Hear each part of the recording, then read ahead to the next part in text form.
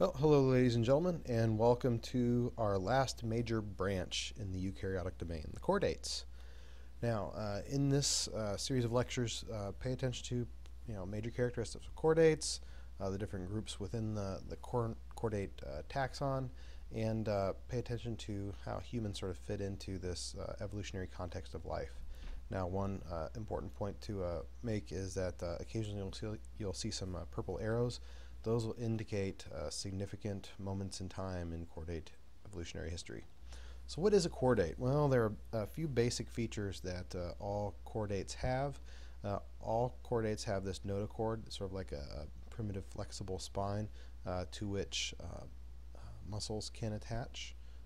We have a dorsal hollow nerve cord, which in us serves as our spinal cord, a postanal tail, and pharyngeal gill slits. Now, you'll notice that as you sit or stand there, you don't have a discernible tail.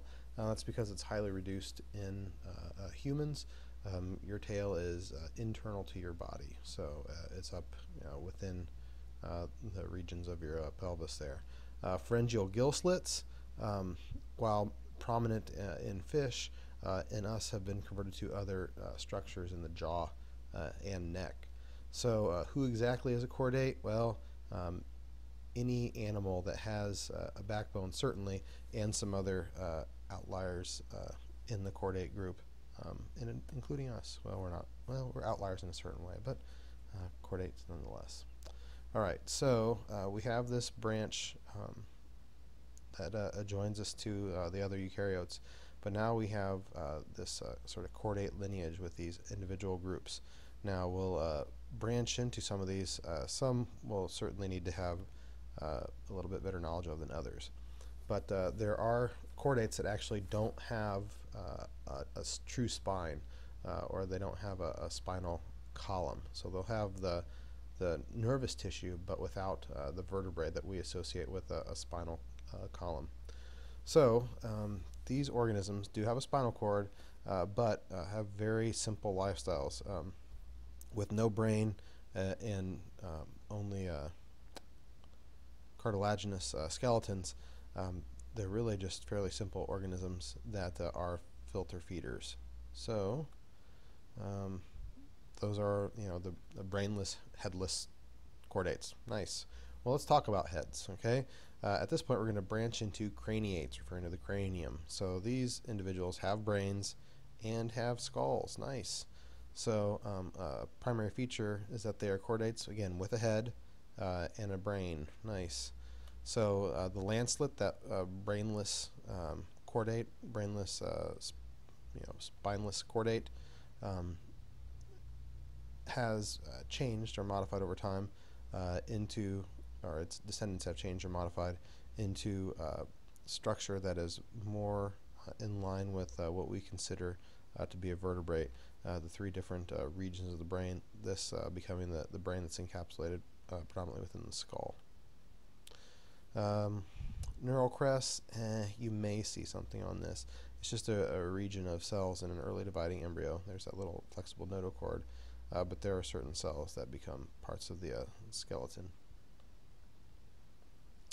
Basal craniates, again, you're probably not going to need to know much about these organisms, but predominantly they're jawless fish, okay, so like lampreys.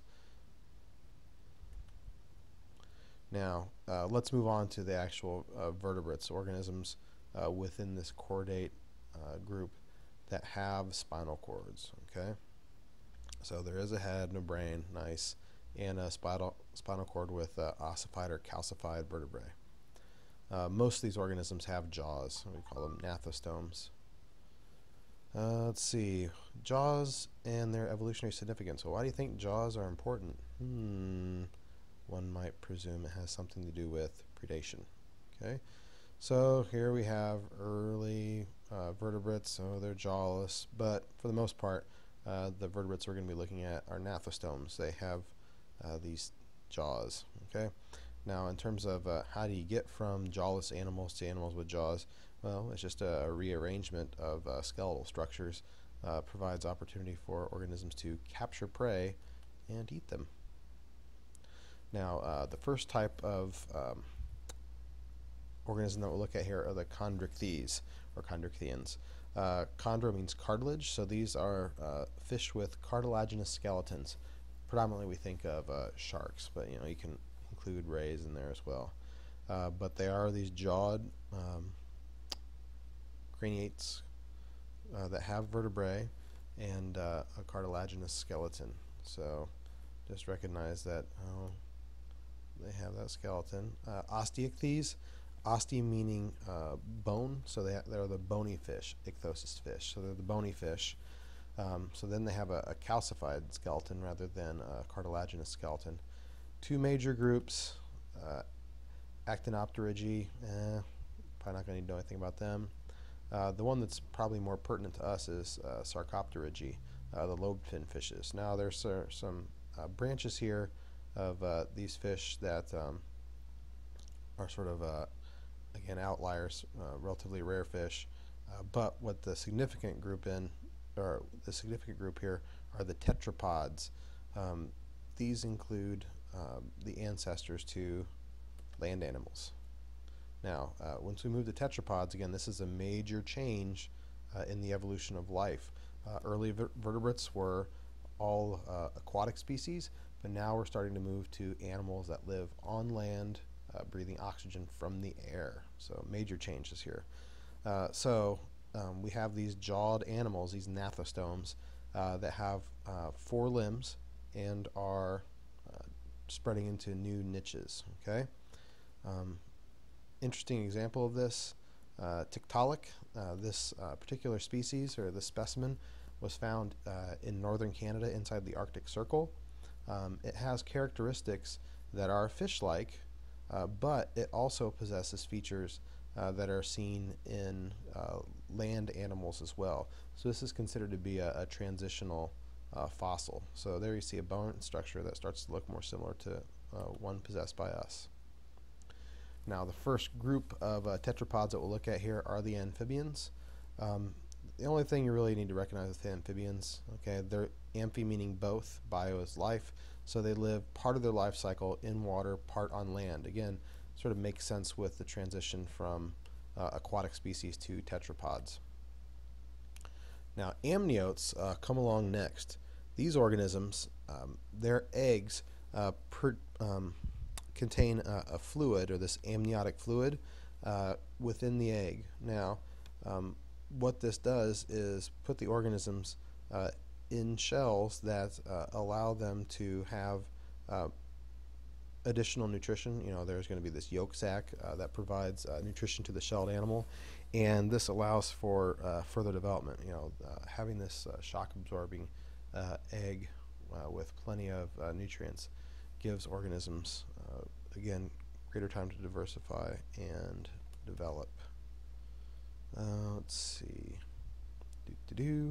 Next we have the reptiles. Now, again, think of the progression that we're going with here. Amphibians live part of their life in water, part on land. Once we move to amniotic organisms, hey, everything's all sealed up in a shell. You don't need to lay your eggs in the water. So now we have reptiles descending from these earlier lineages that now, okay, they have amniotic eggs. The eggs can be laid on land. Now their bodies are somewhat like amphibians. They still have a 3-chambered heart, but now we move to species that are predominantly terrestrial. So we still have some aquatic organisms like alligators and crocodiles, but those are more the exception than the rule. So there you see how you have this ancestral species produces these eggs, and you see all sorts of diversification of these different reptile species, including birds. And then we have this other group that moves in another direction. Their jaws change different ways, become mammals. All right, now all of these organisms that we've looked at here, or the reptiles that we looked at, are cold-blooded animals. So their metabolism is affected by the heat in their surrounding environment. The major branch that we see here is with endothermic organisms. They generate their own heat. Now, endotherms, again, significant because by being able to produce and trap your own body heat, It allows organisms to be active at times when others are not, and in locations where others are not. So they can self-regulate with body temperature. Um, this is in part due to the creation of a four-chambered heart that's different from the reptilian and amphibian heart. We'll get into the mammalian heart here later in the semester. But again, a major step forward because it allows organisms to live in places where they couldn't previously. Now, the group that we'll look at here, most closely related to reptiles, is aves, the birds. Okay. Now, birds, well, they have feathers, and with rare exceptions here, the penguins and ostriches, they fly. Now, it's awesome because there is, again, an example of a transitional species. Archaeopteryx has a dinosaur skeleton, if you will. So it has this reptilian skeleton, but its fossils have been found to possess wings with feathers. So you see this transition from a reptile-like species to more of a bird-like species. So, you know, we have the adaptations for flight, the contour feathers that help control airflow over the wings, the hollow bones with low density, all that kind of good stuff. Kiwi bird, you know, again, interesting organisms without a doubt, but remember they're still amniotic, they're still laying those eggs. All right, now we're going to get into mammals here in the next lecture. Sweet.